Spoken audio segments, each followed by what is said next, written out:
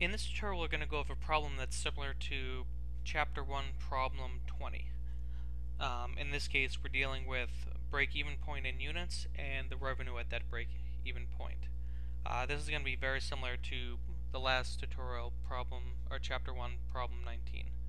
So the first thing that we're going to do is figure out the numerical data that corresponds to each variable. So selling price is going to be 55. The fixed cost is going to be 4,000, and the variable cost is going to be 30. And we're just going to use the same formula that we've been using to find break-even. So it's just the fixed cost divided by, in parentheses, the selling price per unit and the variable cost per unit.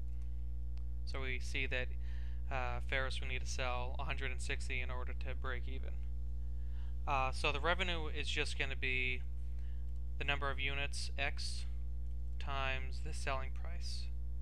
And we see that he'll have $8,800 in revenue. And that is it. Thank you very much. I hope you found this helpful.